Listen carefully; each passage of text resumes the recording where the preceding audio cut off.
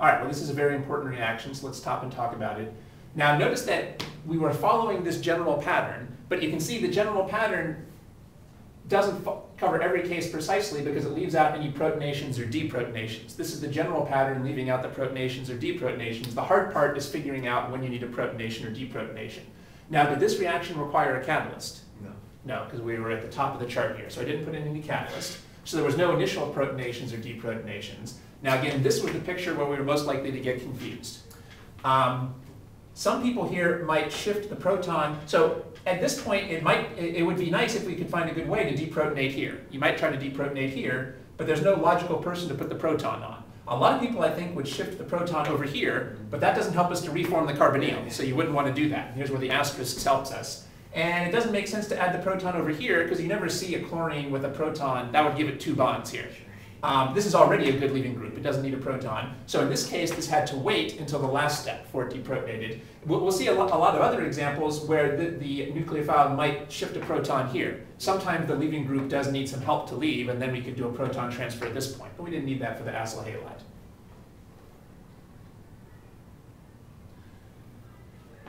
What type of functional group did we start with? Acyl halide. Yeah, acyl chloride, good. And what type of functional group did we end up with? Carboxylic acid. That's right. Now, do you remember what the name for this reaction is? Here we've treated an acid derivative with water to make a carboxylic acid. Do you remember what that was called from the other videos? What do we call it when we treat something with water? Hydrolysis. Hydrolysis. This is a very important type of reaction. You're going to see lots and lots more hydrolysis for the rest of the course. Are we always going to get a carboxylic acid when we have a hydrolysis? If you hydrolyze a carboxylic acid derivative, you will always get a carboxylic acid because that's the definition of a carboxylic acid derivative. The reason that these are all put in the same group is because they all hydrolyze to carboxylic acids. Now, there are other things you can hydrolyze that would not become carboxylic acids, but those are not considered carboxylic acid derivatives. Hydrolysis is a very important process. It means breaking with water. Hydrolysis means adding water to break a bigger molecule into pieces. If you ever go on to take biochemistry, this will keep coming up over and over because this is how the body can break down larger molecules into smaller molecules. It can hydrolyze peptides to form amino acids, or it can hydrolyze polysaccharides to form monosaccharides. In fact, at the end of your course right here, you're actually going to cover some of that biochemistry. So, because you're going to be covering peptides and the carbohydrates even in your OChem class. So hydrolysis is going to keep coming up here. As we'll keep practicing our nomenclature, what is the actual name of this substance?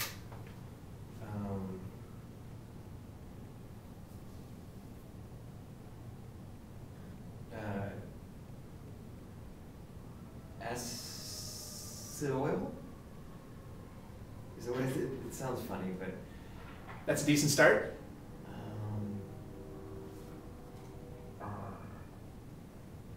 Acid oil halide. Is that what it is? Halide? Chloride here. Chloride. Yeah. The IUPAC name would be ethanoyl chloride. But you're more likely to see the common name. The only thing that was tricky there is in the common name we don't use oil, we use acetyl chloride. This would be most commonly called acetyl chloride. Acetyl chloride. So unfortunately the common name has not only a different root but also a slightly different suffix. Okay. And what's the name of this carboxylic acid? A carboxylic acid? Yeah, which particular carboxylic acid is it? What would be the name of this particular acid? Ethanoic acid. Ethanoic acid, that's right. And the common name?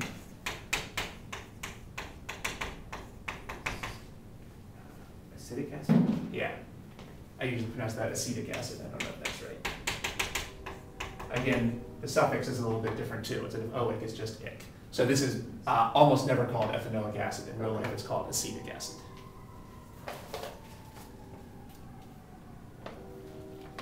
Incidentally, we should review why is the order of reactivity like this? Why are acyl halides the most reactive and these are the least reactive? In the videos, I gave 2 different sets of explanations for that. One set of explanations is based on resonance. Some of these can donate electrons to the carbonyl to help stabilize the carbonyl. The nitrogen can donate electrons by resonance to help stabilize this carbonyl. But the oxygen is less willing to donate the electrons because it's more electronegative. And this oxygen is even less willing to donate electrons to the left because there's other resonance forms where it can donate it to the right. And halogens are the least willing to donate by resonance because the halogens that we're dealing with are too big to form a good resonance overlap. Usually we don't deal with fluorine here, we deal with like chlorine and bromine, and those are too big to really donate electrons effectively. But that is not the explanation that your instructor covered in their lecture notes. Your instructor covered a different explanation. Do you remember what the other reason is for the order of reactivity? I think I only talked about that very briefly in the lectures. Who can better stabilize a negative charge? When it leaves. When it leaves? Yeah, so who has the best leaving group? That's right. Well, which of these does have the best leaving group? The halides. Yeah, we know that halogens are good leaving groups, at least chlorine and bromine are. We're really not going to see fluorines here. Chlorine and bromine and iodine are good leaving groups. That's right. Why would this oxygen be better able to stabilize a negative charge than this oxygen? Because of the resonance from That's right. Good. adjacent oxygen. This has resonance structures that help to stabilize the negative charge, and this doesn't. Good. And why would an oxygen be better able to stabilize a negative charge than a nitrogen? Because it's more electronegative than the nitrogen. Yeah, okay, so that was the explanation for reactivity that your instructor talked about in the notes. Just based on leaving group ability. Good. That explains again why these reactions don't usually use amine catalyst. So say for instance on like the acyl halide, if he gives for example acyl like an acetyl chloride and an acetyl bromide, then you would go by just your regular, what you know about electronegativity and the size of the atom. Would that be how you would go? You're saying which of these would have the better leaving group? Yeah. Yeah, that would be a little tricky. I don't know if, do you know which of these is better leaving group? Isn't the bromide a better leaving group? And what's the reason for that? For its size. Good. Now, are these in the same column or the same row?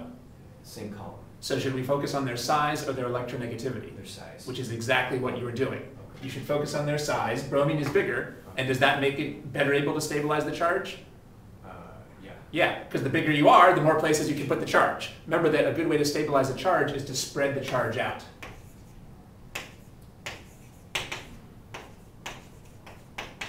So absolutely, this would be the better leaving group. So I would expect that this would be more reactive than this.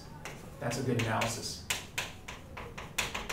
I would expect that this would be more reactive. And it's good that you did not focus on electronegativity. If you'd focused on electronegativity, you would have gotten the opposite answer, which would be wrong. When things are in the same column, it's not the electronegativity that's most important, it's the size. Okay. Well, based on the size, we expect this to be the better leaving group.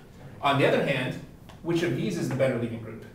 The oxygen. Right, and these are in the same row. Yeah. When things are in the same row, what do you need to focus on? Electronegativity. Right, now you focus on the electronegativity, well, the oxygen can stabilize the negative charge better because of the electronegativity. So that oftentimes confuses students. They don't know when to focus on electronegativity and when to focus on size. Well, these are in the same row, so you focus on their electronegativity, and as you already worked out, these are in the same column, so you focus on their size. It turns out that usually electronegativity is less important when you're comparing things in the same column. In fact, it could give you the wrong answer. Thank you. Yeah, absolutely. You might see a question where you're asked to say, rank the following compounds in order of reactivity. So you want to focus on leaving group ability.